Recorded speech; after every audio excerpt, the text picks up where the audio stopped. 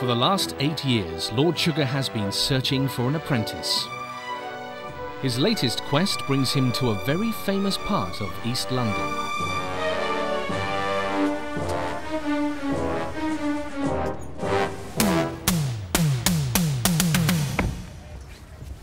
Right, Francis, these CVs, they don't look much. This is 250 grand of my money at stake here. So who's my first Muppet? Alfie? What, at the pub? Good. I might need a drink after this. Yeah, all right, keep the noise down. What's the matter with you? Oh, mate. You're not the vat man, by any chance, eh? Do I look like a bleeding vat man?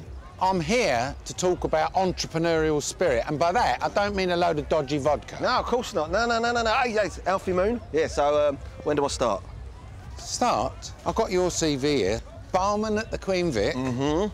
Bar manager at the Queen Vic. Yes. Landlord at the Queen Vic. Yeah. You don't get out much, do you? Well, you know, I have been to Spain. You know, hear me out. Hola, ¿cómo está? Sucre. Yeah, I heard you ended up in Nick there doing a bit of paella. Yeah, well, you know, pubs, prisons, all the same behind bars, isn't they? A bit of a chancer, isn't I? Where'd you get this CV? What do you mean? In a raffle? I am the Del Boy of business. They see, that's me, isn't it? Al, that's who I am. You're no chancer. You're no Del Boy. No. I mean, this place should be making millions. Yeah, There's not another pub for 3 miles in the area. Yeah. I'm not interested. Al. Ta-ra. Al, Bye. Al, listen, with your money, mate, I could turn this place into a household name. Hey, what money? Francis, no, hopeless. Alfie, in business, easy to get. Doc Cotton to breakdance. Right, who's next? Lord Sugar. Hold on, who are you? I'm on the phone. Yeah, I work in creating interconnectivity between business and homes, providing a global delivery service. You're a postman. Yes, I am. You know, we used to own the Argy Bargy. Well, here's my business plan.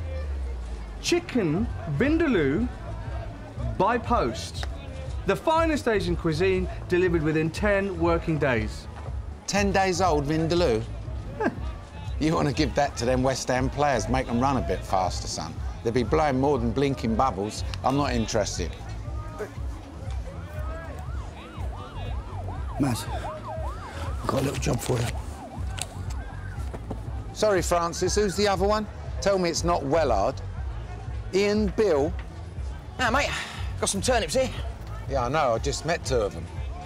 Mr. Bill, Walford's very own serial businessman. Yes. Yeah? Yeah. You got a catering business, right? No. I kind of gave it to my daughter for free. What about the chippy and the calf? Them as well. Why would I want to go into business with someone who keeps giving away his businesses? Yeah, well, I have got other plans. Oh, what's that? Jellied eels? Bills on eels?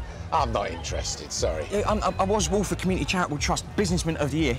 Really? Yeah.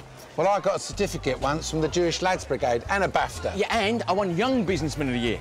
Did you? Yeah. You better get him to help you out then. Nah, this is hopeless. There's no business around here. You know what? You got more chance of selling Phil Mitchell a comb. Yeah, I thought the East End was full of entrepreneurs. Now, I'm not going to tell you again. Do one. Well, chicken vindaloo. Hey, Lord Sugar doesn't need you bothering him. Go. On Wait. your lordship. What are you up to? I'll just keep in the local hoi polloi at bay. Don't know what they're like round here. Smell money a mile off. That's why you need someone like me around, you know, better local knowledge. What are you then, a Cockney sat-nav? No. You see, I'm thinking about getting into the personal security business. I was thinking of applying to the Dragon's Den. You don't want to be talking to those 5 wise monkeys, mate. You want to be talking to the organ grinder. Evan Davis. No, you dozy pillock, me. You?